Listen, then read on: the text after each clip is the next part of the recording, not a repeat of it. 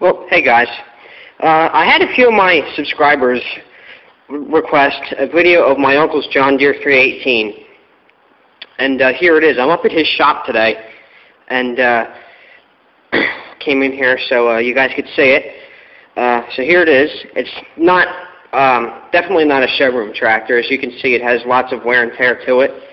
But this, the 318 is the most sought after garden tractor ever made by John Deere. And this one, although it's beat up, it has a heart of gold. This thing just runs and runs and runs. It's unbelievable. It's a 1986 model. My uncle bought it as a replacement for his 316. I believe the 316 had the Onan engine, not the Kohler, but someone ran it out of oil and blew the engine up. So he brought it back to the dealer, which is about 10 minutes down the road from here, and traded in for the 318. But like I said, it's an 86 model. It's a little early. They started making these in 83. It's kind of like the 210, but I mean, I was trying to find a 318 like this one because they're so reliable and they're so sought after. So I'll go through it real quick.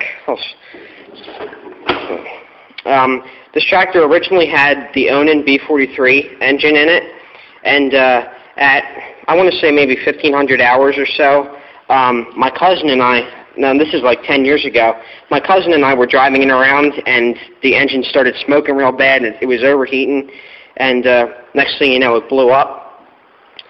So my uncle went to a place about an hour away from here and got this new engine. It's a Linamar LX770, which is a direct replacement for the Onan B43. Now, from what I understand, Linamar is a company out of Canada, and Linamar bought out Onan and continued making engines with the Onan name, and then they started calling them Linamars.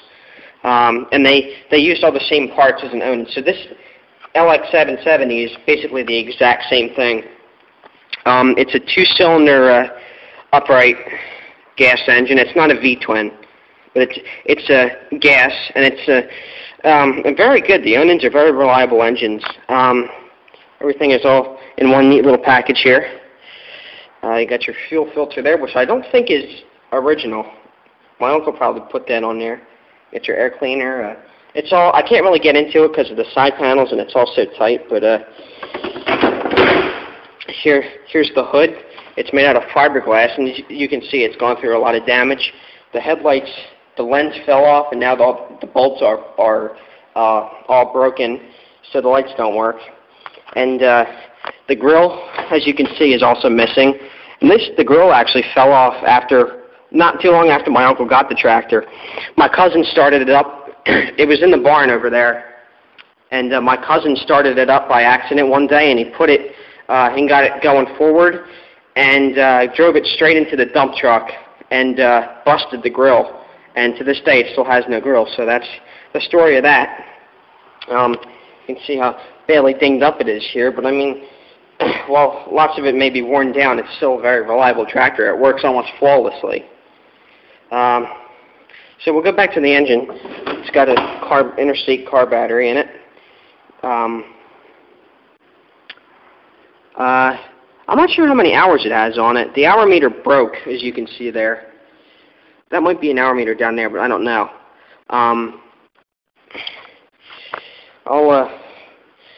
Here's a decal. I'll get up on the tractor and I'll show you the controls. Narrow profile, just like the 210. The steering wheel is brand new because the other one cracked in two. It has hydraulic steering, which is really nice. You can't really tell from here, but the hydraulic pump is under the engine at the bottom of the steering shaft. And you've got a hydraulic cylinder there that turns the spindle to turn the wheels, so that's real nice. All you have to do is turn it with one finger. It's real nice. I love that. So there's the steering. Controls are pretty self-explanatory here. Here's your throttle, slow and fast. Now, the 318, the good thing about them is that they had a variety of options available, and as you can see, there's two switches here. This switch is for the power takeoff, and it's a horizontal shaft engine, so the power takeoff is driven out the front. It's driven with a mule drive, which is down down at the bottom there, the mule drive twists the deck drive belt and turns the deck.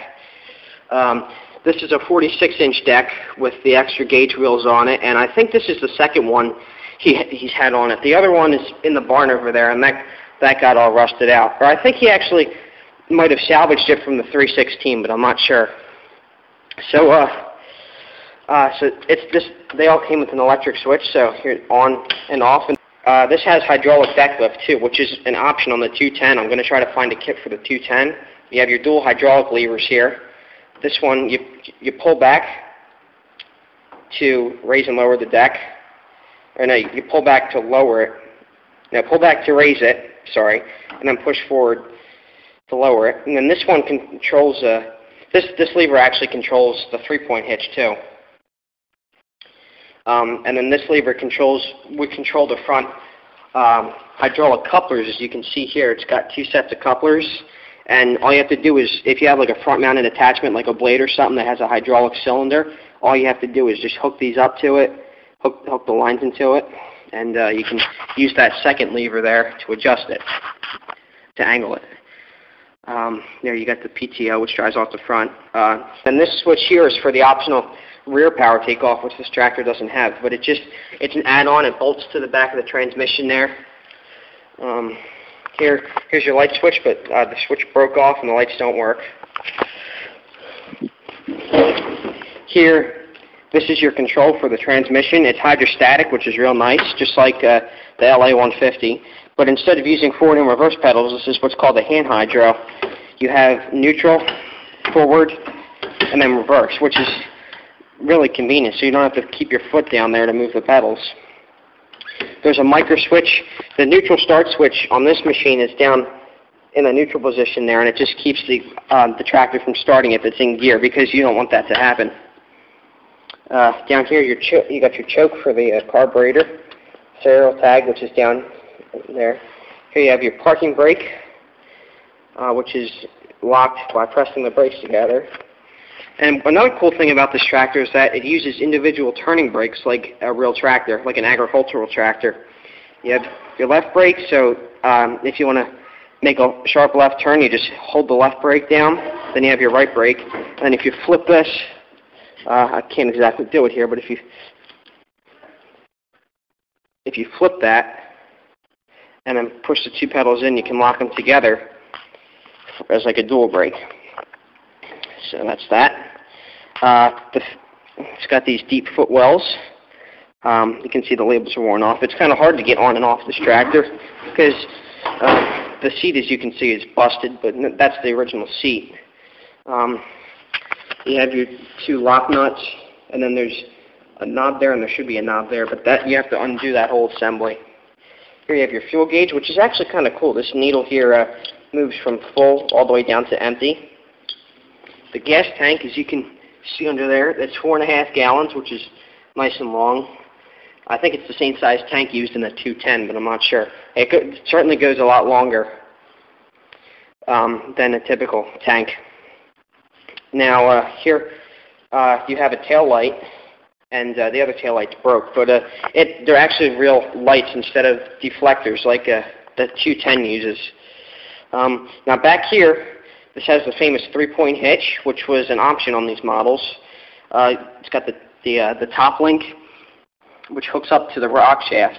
Every tractor has a rock shaft on the back of it, and the rock shaft is controlled by a hydraulic cylinder, which is back in there, which runs off the pump, obviously. And then you hook the chains up and the top link and all that.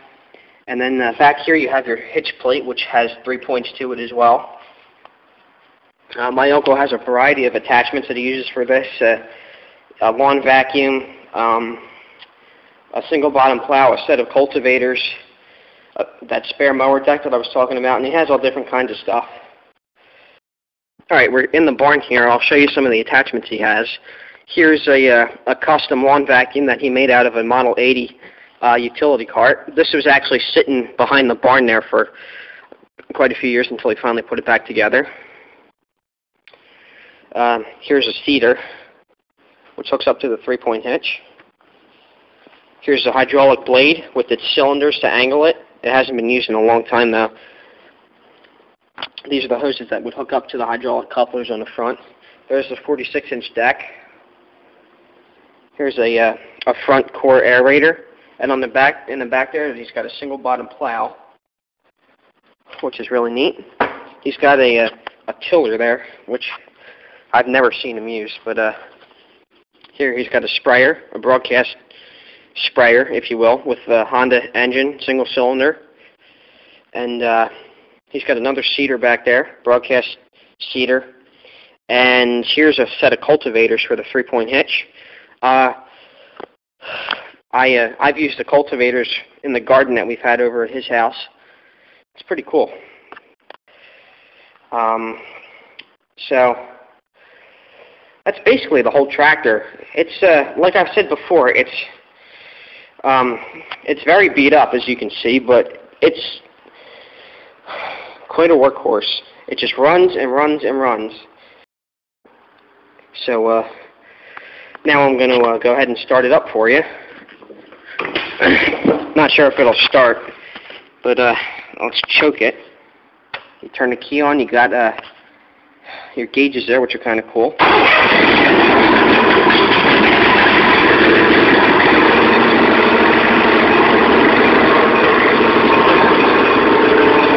It runs very smooth. The Onan engines are real nice.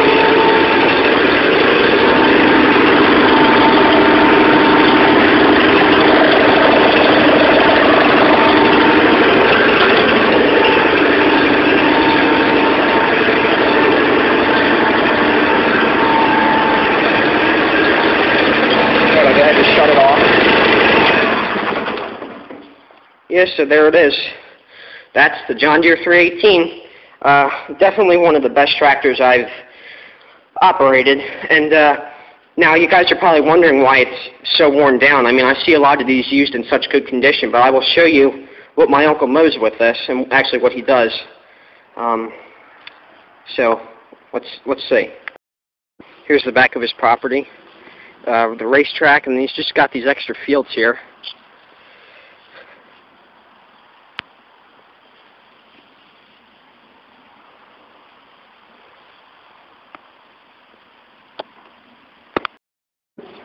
He mows the nursery with it, which is the power steering comes in very handy when trying to get around the trees, and that's why the fenders are so nicked up.